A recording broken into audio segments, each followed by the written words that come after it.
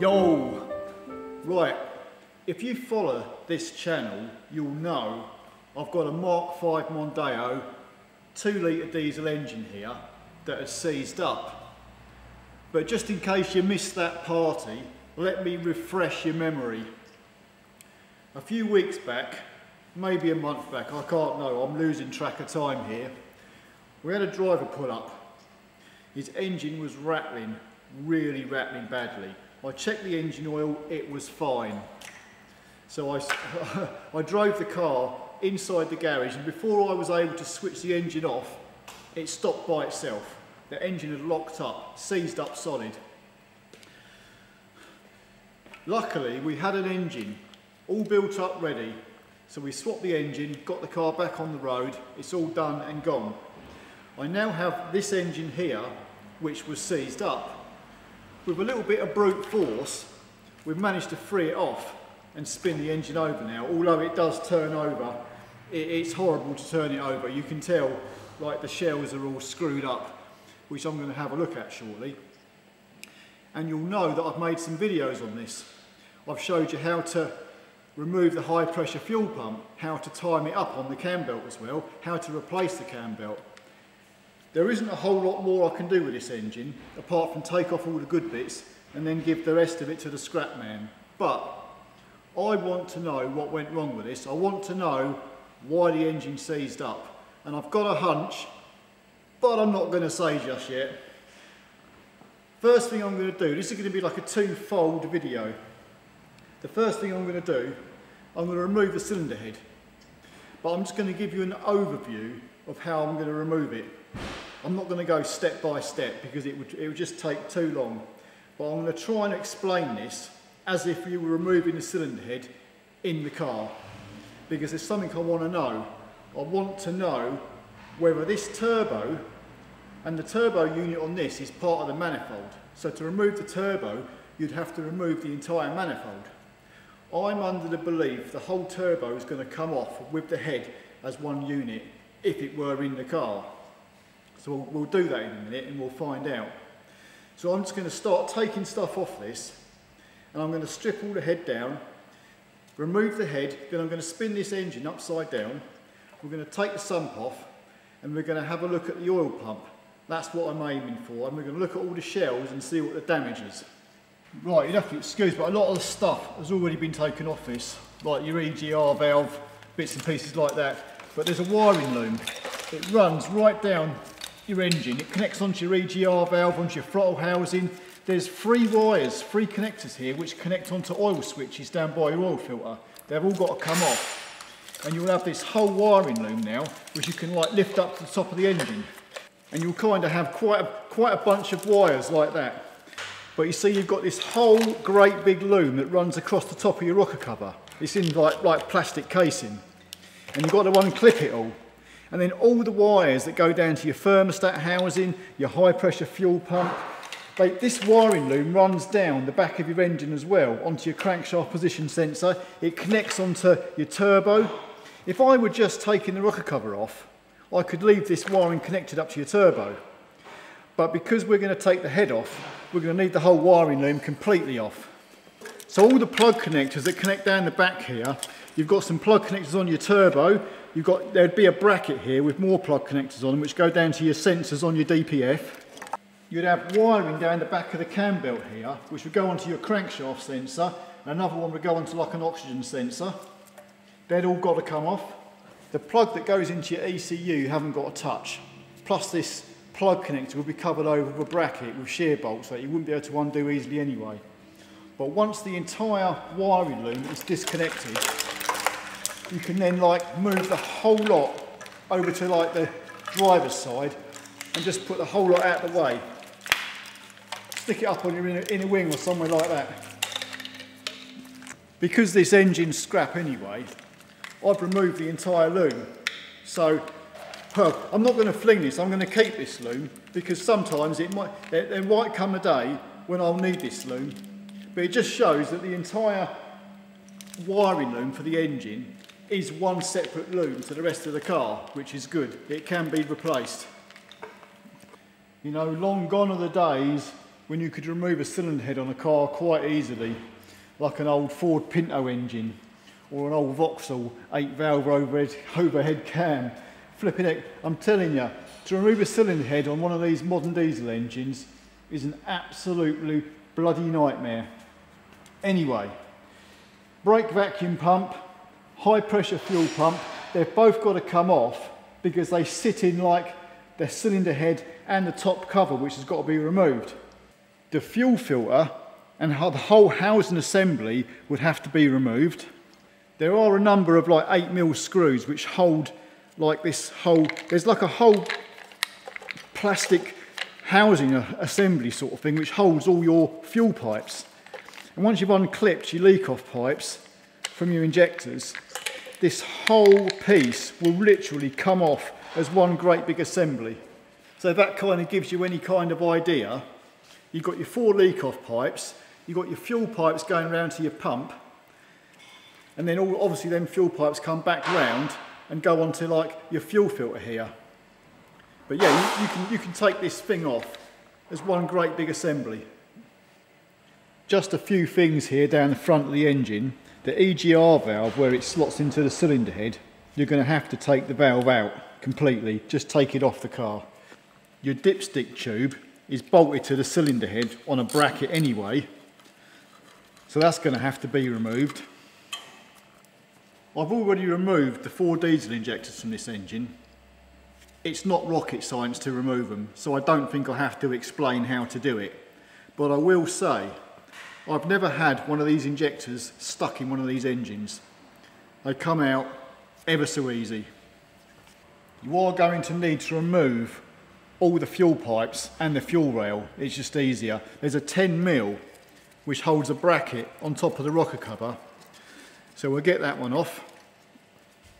And there are 2 10mm. There we go, which hold your actual fuel rail onto the cylinder head. It's just as easy to take these 2 10mm out and remove the fuel rail complete with all the injector pipes. Because this thermostat housing has a pipe, a metal pipe coming out the back of it, which goes down to the back of the block where the water pump is, you're going to need to remove this. You could just unbolt it and leave it hanging here, but you know what, in all honesty, it'd be better just to unbolt the whole thermostat housing, remove the 10mm clamp on that pipe and just take the whole thing out the way. When you're removing these housings, they can be stuck on the seals where the pipe goes in the back. So you'd have to try and wriggle them off. Oh, this one's come off quite easily. You would typically change the cam belt anyway if you were taking the head off. So I made a video on how to replace that cam belt here. But because this engine is scrap and I don't care anyway, I'm just going to undo the tensioner and pull the belt off. I wouldn't normally do this, but what the hell. That's it. Yeah, get off. This engine bracket that your main engine mount goes onto, it's got to come off. It bolts onto the head and onto the block. So it's like 4 16mm bolts. And I'll take this off. Don't forget that one of your tensioner pulleys slots into the bottom of this bracket, and you would obviously have the bottom cover off as well. Now your diesel particulate filter is going to be held on this bracket at the back of the engine. So like there's like 2 13mm and 2 10mm. You're going to unbolt the DPF there. The DPF will be held on here, on this like joint, and there'll be a clamp with a 16mm nut. Once you undo that nut and take the clamp off, it could be loose here. And then where the DPF is here, if you follow it back, there'll be like 2 15mm nuts that hold it onto the main middle section of the exhaust. And I would take the whole DPF assembly right off the car. As I said earlier, I'm hoping, like if this was in the car, to remove the cylinder head and the turbo all as one assembly, because standing underneath the car at the back trying to undo the turbo and all the manifold bolts and all these bloody tin plates, heat shields, is going to be a right pain. So the oil feed for the turbo is down the back of the block, which is 17mm. So I'm going to undo that nut, and actually it's looking like there's a bracket which goes behind this plate here. So I think this actual plate that DPF sits on has got to come off as well. Anyway, I'll get this bolt out first. There we go. Oh no, no, tell a lie. That isn't bolted to nothing. That's good. The oil return feed hose from your turbo goes onto a pipe which goes into your block. So I'm going to get that clamp out of the way. And I'm kind of figuring this isn't going to come off too easy. I can safely say that's well and truly stuck on. Look at that. The roll grips are just ripping the hose to pieces. We would replace this hose and pipe anyway. Even our oil feed pipe to the turbo is going to get replaced if you were taking it off. I think I'm just going to cut this pipe just to get it off. I think I can safely say that pipe was absolutely glued itself onto this metal pipe. Anyway, now I've completely destroyed it, it's off. But just to make the point again, in all honesty, you would be best to replace, if you were just changing this turbo or the head for whatever reason, you're taking this turbo off, this oil return pipe and this main feed pipe, you would replace it all, because this nut, there'll be like a filter in here and they can get blocked up. So it's worth just changing the whole bloody assembly and be done with it. I've just noticed this little plastic cover here. It seems to be bolted onto the cylinder head of a 10mm at the back of this sprocket, and also there's another 10mm around the back of this cover which goes into the block. So I reckon this has got to come off. So I'm going to take this camshaft sprocket right off, because I think this is going to be in the way to cause problems. It should come off anyway if you're taking the head off. I'll just try and skimp. That should wriggle off now. Yeah, it's coming, it's getting loose, that's it. We're off. Yeah, just as I thought, there's always bloody something. 2 10mm and there's another 10mm around the back of this cover, and I reckon this whole little plastic shield cover has got to come completely off. And there's the last little lovely right at the back of the engine. You'd probably have to get that from underneath. Yeah, nice. There's always one little nuance in there. Right, we're getting to the nitty gritty now. The black top back rocker cover, there's like 14 8mm bolts we've got to undo. And these bolts don't come out. They stay captive in the cover. So you ain't got to worry about dropping any of these bolts.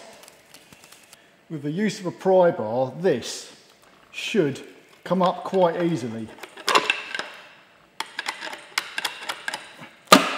In actual fact, that was a little bit stuck down. But anyway, cool. That will lift straight off. There is a rubber gasket on the base of this. So you would have to replace this gasket if you were to sort of like change it, because that rubber goes like rock hard and that will leak.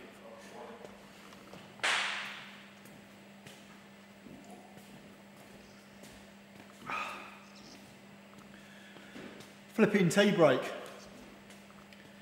Did I point out? I probably didn't. Never, ever have I had to remove a cylinder head on one of these engines yet.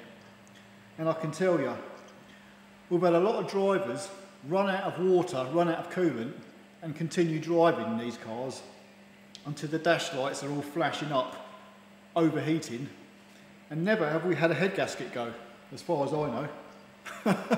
Which is good. And I'll tell you what, I'm glad I'm actually doing this out of the car, because I can tell you, doing this in the car would not be funny. And if you had to pay to have this job done, it'd cost you an absolute goddamn fortune. Anyhow, where are we? We're up to removing the top main camshaft cover. There are 33 8mm bolts to remove. I suggest if you've got some kind of battery powered gun to undo these, then do it. Right, let's get all these removed. Take note which bolts come out of which holes, because some of them are actually different lengths. Finally, number 33. Now this cam cover, number one, it's stuck down with some sealant, not much mind you, and also there's a couple dowels. So we're going to need a lever to try and prise this up. It's either going to come up easy or it's going to be a pig. There you go. Notice one of the dowels that hold it in, they can get a little bit rusty. And that whole cover will now just lift off like that. Sweet. And just in case you didn't know, there is a little gasket here. If you take this cover off, you'd have to replace this. Whoa, straight away, there should be a plastic guide under this chain. It's completely gone. Whether that's got anything to do with the engine seizing up, I doubt it very much, but I guess we'll find out shortly. Even if it wasn't, it wouldn't be long before this chain was going to break like the last one. Because I remember in my last video, where the plastic guide had gone, the chain had snagged on the metal part of this tensioner and snapped the chain. So, 3 8mm bolts holding our tensioner down. Actually on this one, as I remove that last 8mm, the actual tension is lifting up, like under spring pressure, because the last tensioner I had out, the spring had broken into pieces. I'll check this one as well, but this one's looking more promising. There's definitely a bit of spring left in it, even if it has got the guide gone. Anyway, get that bolt out. So now these camshafts, if I can, yeah, that's the seal off. Whoop. These camshafts should lift straight out with the chain and the tensioner. Yep, just like that. Yeah. Right, I'm just going to have a quick look at this, just to see. Yeah, come on, get out. Right, so we know this guide's gone. That's actually chain has cut into that metal. That's going to break that chain eventually. This side, the guide's still there. Although I'll tell you something, going by the tracks that are in it, that's badly worn. Right, the spring,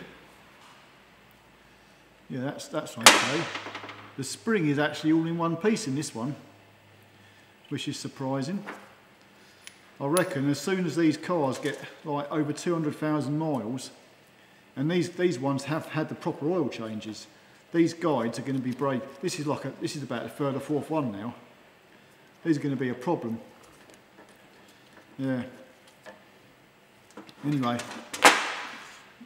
and these journals, where the camshafts sit in the head, do you know, they're okay.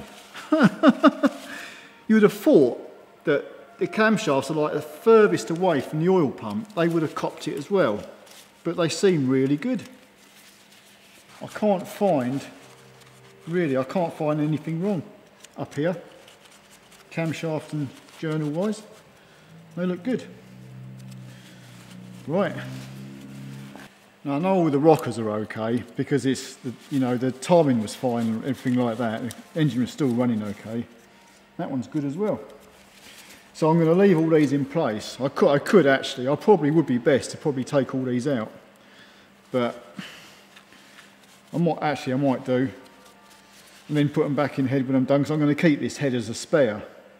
In actual fact, I think what I'll do is, now the compressor's kicked in, I'll leave all these rockers in place for the time being, because I can actually get to all the head bolts now. There's 10 head bolts in this. Now these head bolts are E14s. Actually, this engine, I bet you the head bolts are really frigging tight, and there's a chance I'm going to break this engine off this stand and it's going to fall on the floor and make a right mess. So I think I'm going to move this stand actually and put it on the ramp, secure it a bit better. Right then. Yeah!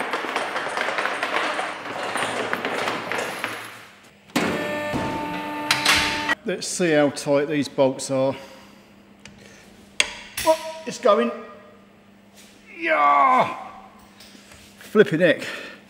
Ooh! Yeah! God damn it! gone. So yeah, I'll kind of carry on and get the rest out. So this is it, last one, bolt number 10. There. Here we go then. Will the cylinder head lift off with the turbo? I think so. Do you know, in actual fact, it's actually loose. It isn't even stuck down. Right, I'm going to see if I've got the strength to try and lift this, because I bet it's quite heavy.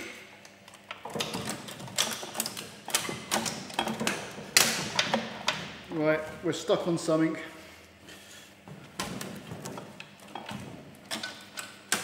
No, we're not.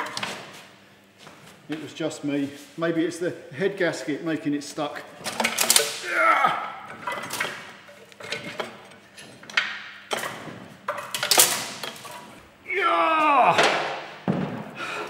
Let me just flip it upside down.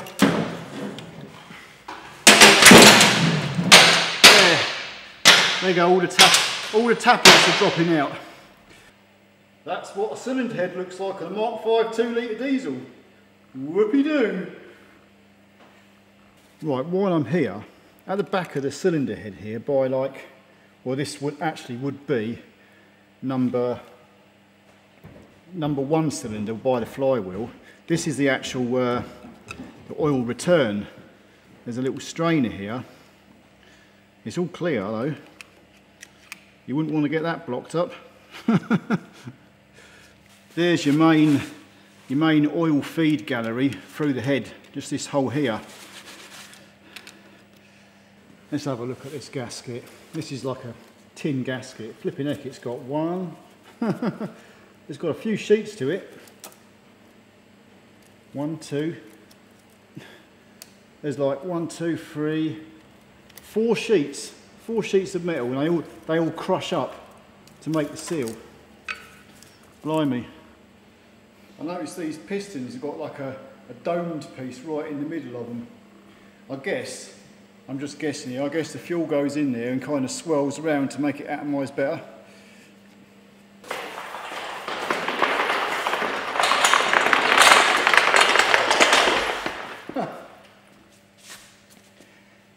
Just before I flick this upside down, I can't remember whether I drain the oil out of it. Okay, 90-degree twist. Up. There's only drips. Yes, I did drain the oil. That can go back in then.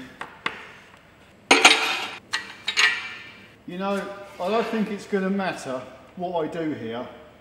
There's going to be a whole load of oil and water come pouring out of this. Yeah! Here we go. Look, it's leaking already. Ready for it.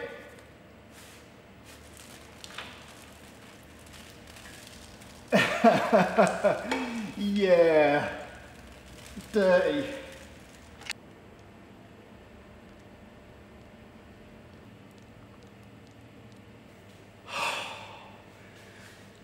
Dirty. I'm taking a break. But yeah, I'm actually getting really excited. I want to see what's underneath that sump. I want to see how much carnage there is. Anyway, I haven't been in the office this morning, so I think we should go and say hello, take a peek. Oh, where's Mary? Shall we mess with her computer? Actually, I better not mess with that. It looks like a lot of detail. Mrs. Monica. Hello. Talk to the hand. I don't want to. I'm just going to see Mary. Okay. Whoa. Flipping heck. Mary. What? Hello. Smokes, let's go. No, that's my line. Smokes, let's go.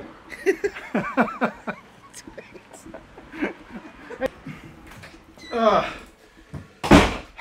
we go. She wouldn't give me a cigarette. But you don't smoke. I know, but I wanted one anyway, just for this, just because I wanted one. Okay, fair enough. You've just had a Subway sandwich, haven't you? Subway burger? Maybe. Where's mine? I can go. No, don't worry about it. Sorry. Guess what? What? This morning, this is a piece of news because this doesn't often happen. We had a guy in here, mk5 mondeo, replaced his rear trailing arm bushes, and the reason he was here today was because he saw our video on YouTube, how to replace your trailing arm bushes. And guess how much I charged him? How much? £146, I think. Bargain. Yep, I thought that was a good price. How much do you charge normally? I don't know. Oh. I just pulled that figure out of the top of my hat. Well, let's hope it was a bargain then. Yeah. Anyway, how's your day going? I'm glad it's Friday. So am I, because I tell you what, it's dirty out there. There's dirty oil, sweat and grit, and I need a shower. Flipping dismantling that engine.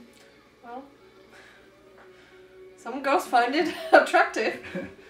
Hey, didn't you get a message from somebody about changing the oil on a Mondeo? Yeah, I did actually. They asked me if I know how to change oil in Mondeo mk5. So you're going to do that, are you? I don't know, shall we?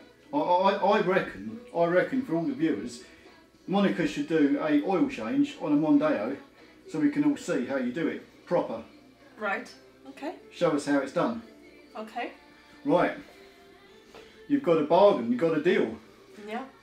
Can't back out of it now. Right, I better get on.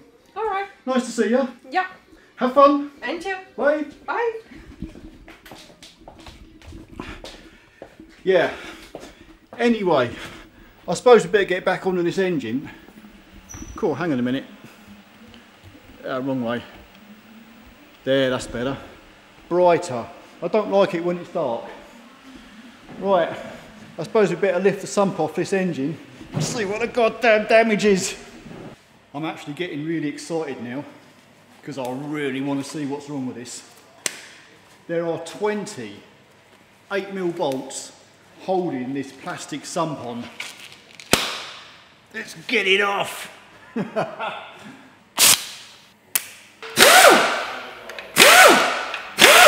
Right, these bolts are like captive in the sump so they don't come out.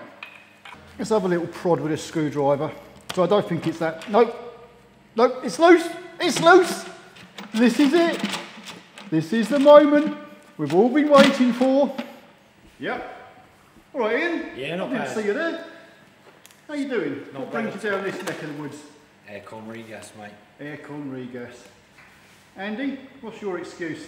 I've got a gearbox to put back Shut together. up. Would you like a cup of coffee? If you don't mind, please, mate. Yeah, it'd be lovely. What are you drinking, mate? Tea. Right. Bit early for beer. Flipping beer. I know I'm keeping you all in suspense, but unfortunately I've got visitors. I have to make the tea. That is actually my main job here, making tea.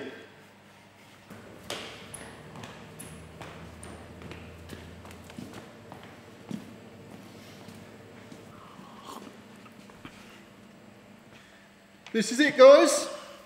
This is the moment of truth. Whoa. Look at that.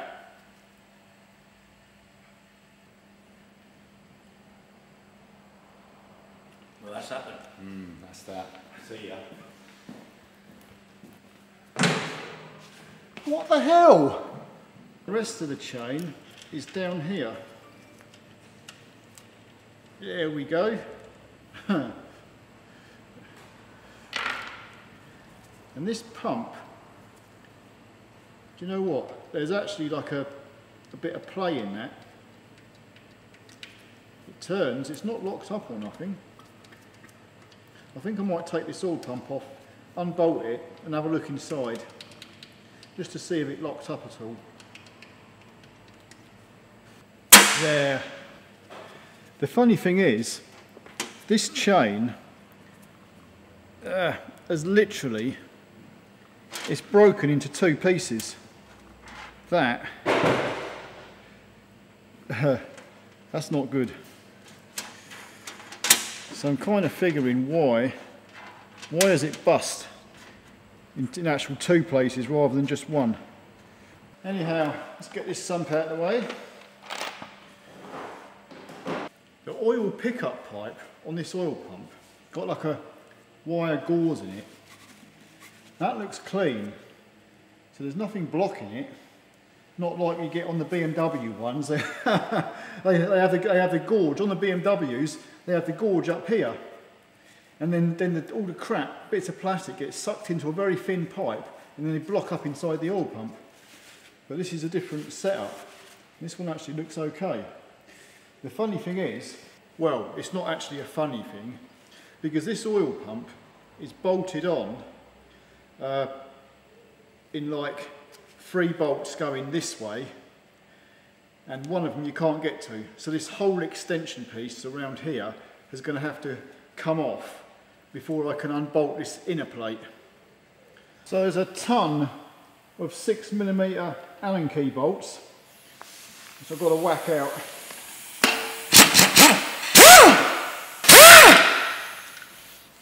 So all the bolts are out. Sorry, but I lost count of how many there are.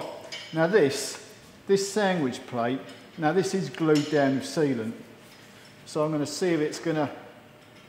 Oh my God, I actually expected it to be harder than that. Oh, must be my lucky day. Anyway, let's get this lifted up. So this whole lump should... What's stopping it? Dipstick tube. I should have taken that out. Anyway, there we go. We're off. Nice. By the way, while I'm here, all the 6mm Allen key bolts that hold this on, there's about 3 different sizes of bolts. So you have to take note what holes the bolts come out of. There are 3 10mm bolts holding this oil pump on. So I'm going to wazz all these 3 out. I've just noticed while undoing this oil pump that this bit here is actually broken. Actual fact.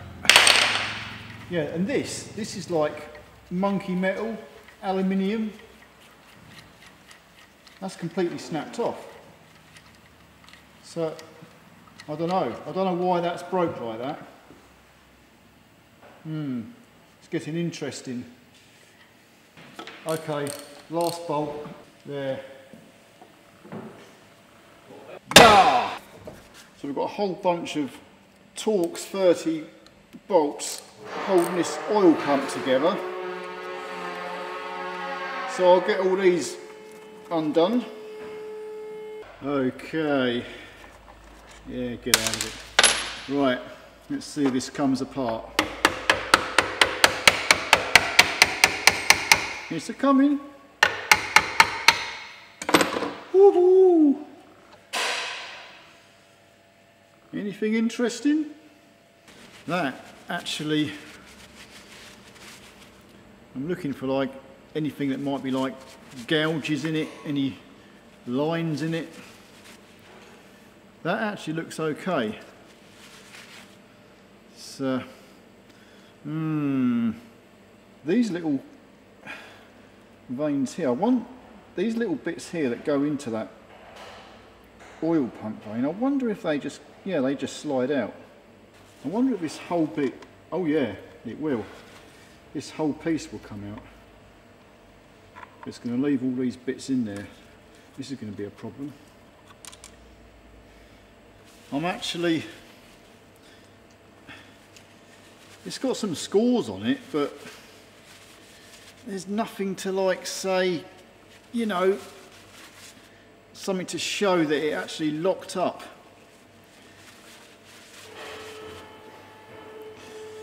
Interesting.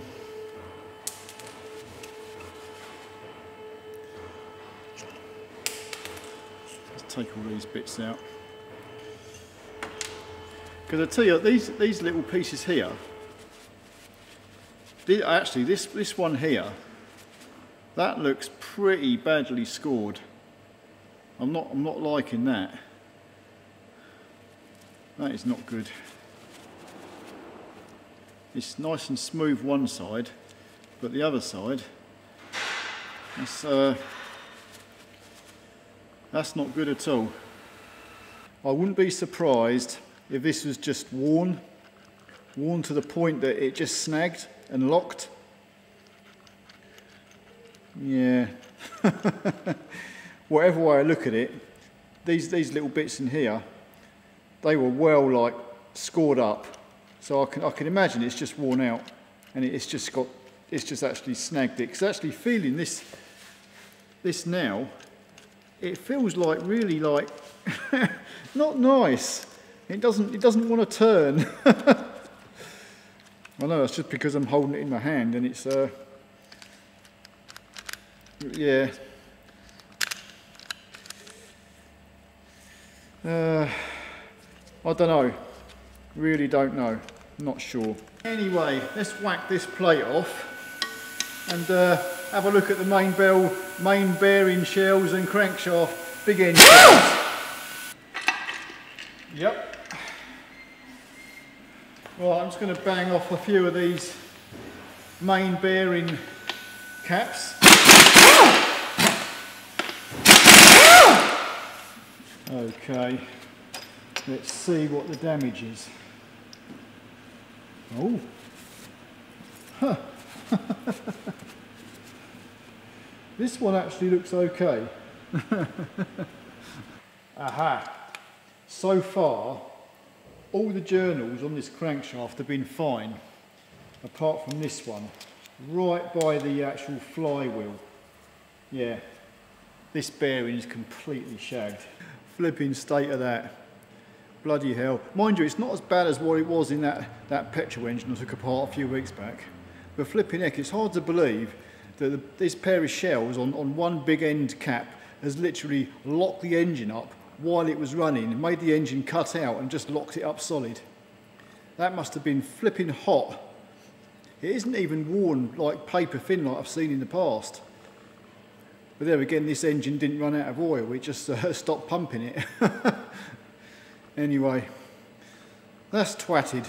The funny thing is, this main bearing journal, it doesn't actually look that bad, but I can tell you something, I wouldn't dare put new shells on that. If I compare that to this journal, which was practically okay, it does look a little bit purpley, if you know what I mean, like it was starting to get a bit warm. But that's definitely salvageable. So I'll whack off a few of these big end caps off.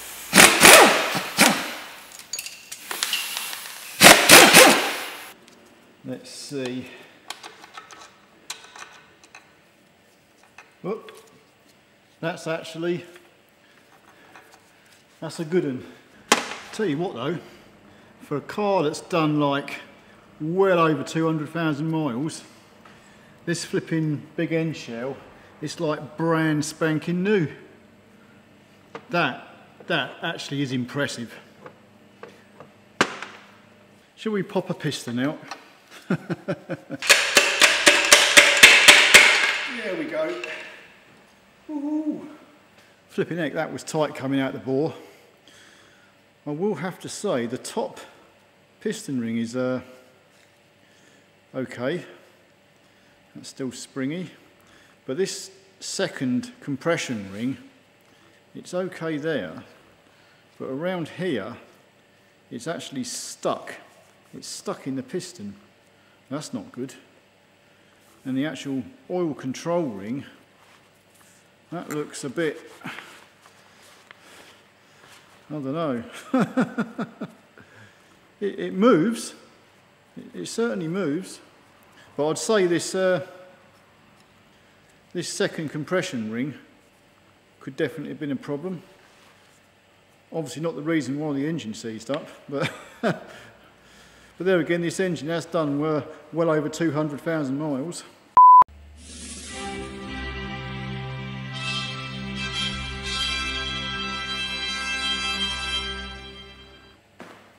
Ta-da!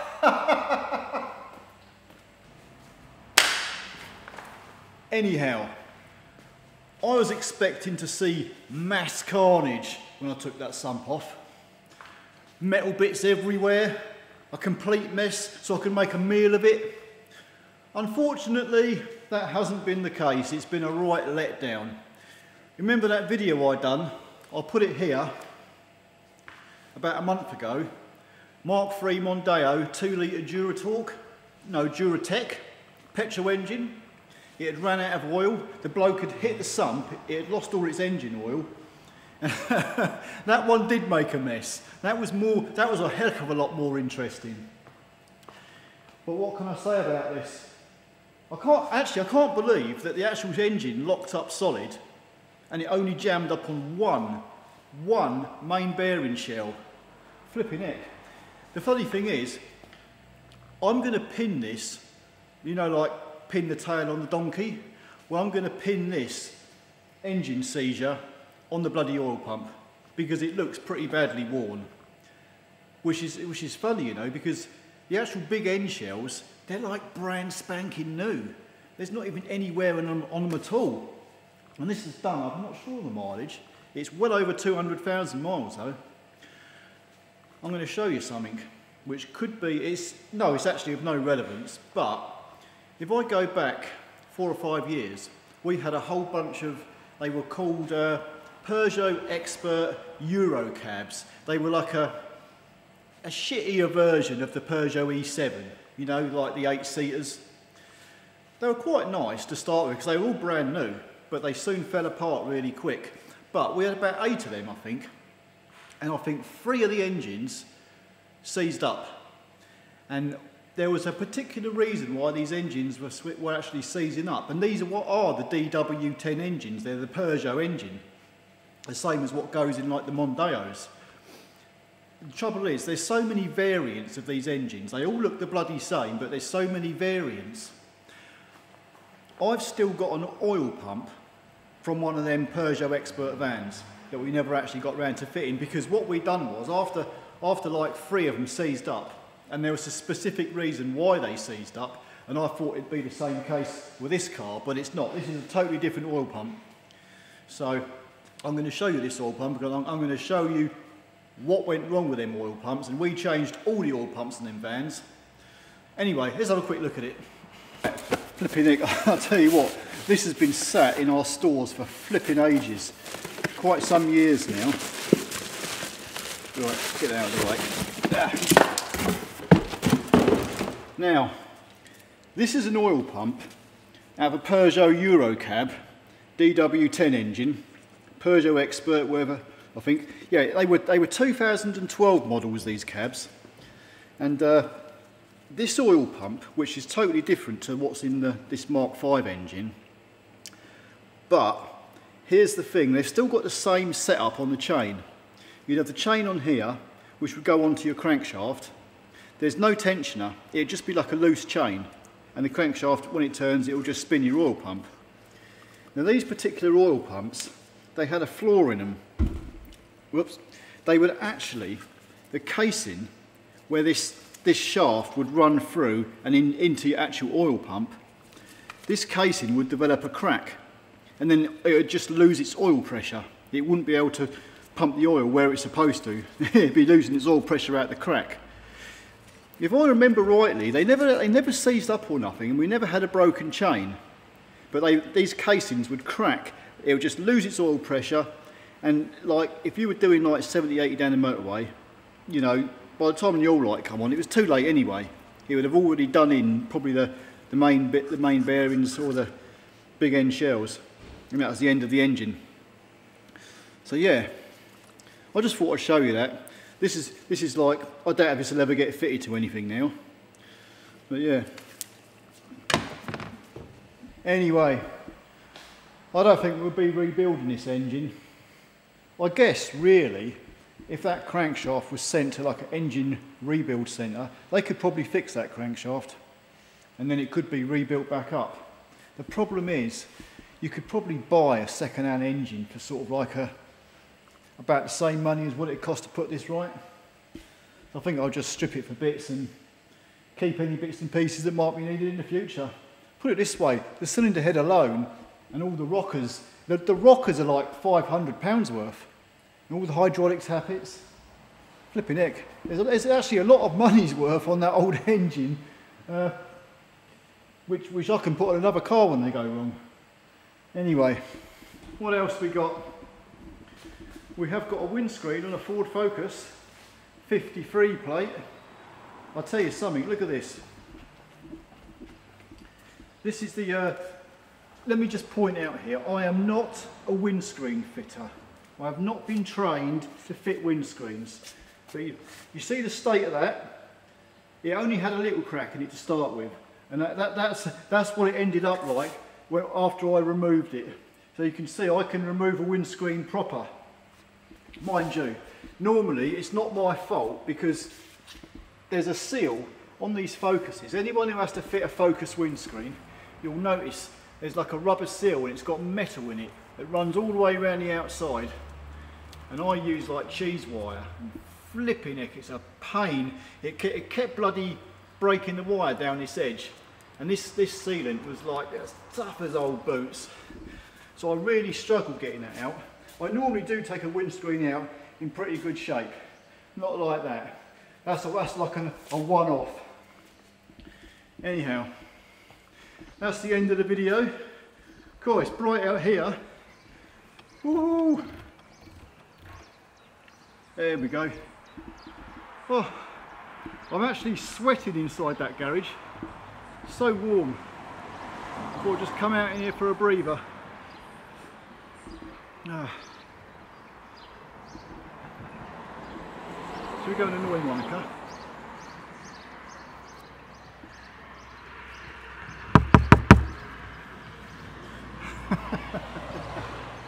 She's busy. We're having this outbuilding done up. It's all being painted and the floor's going to be done as well. It's going to be like a little workshop.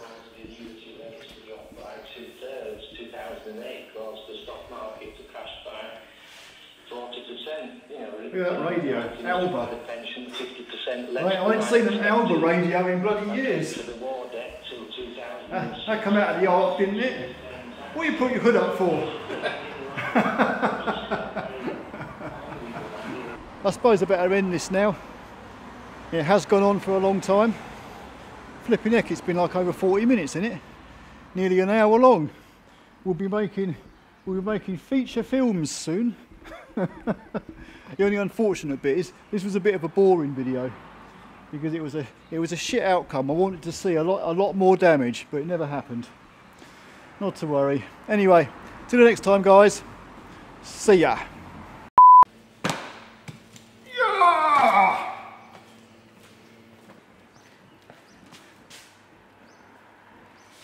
There's no interior mirror on this windscreen.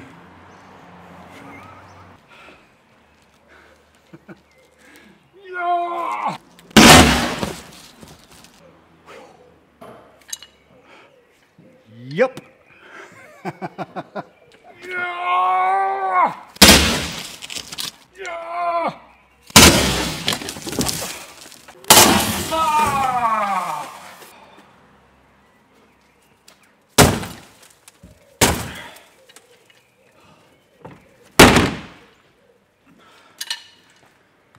Bingo.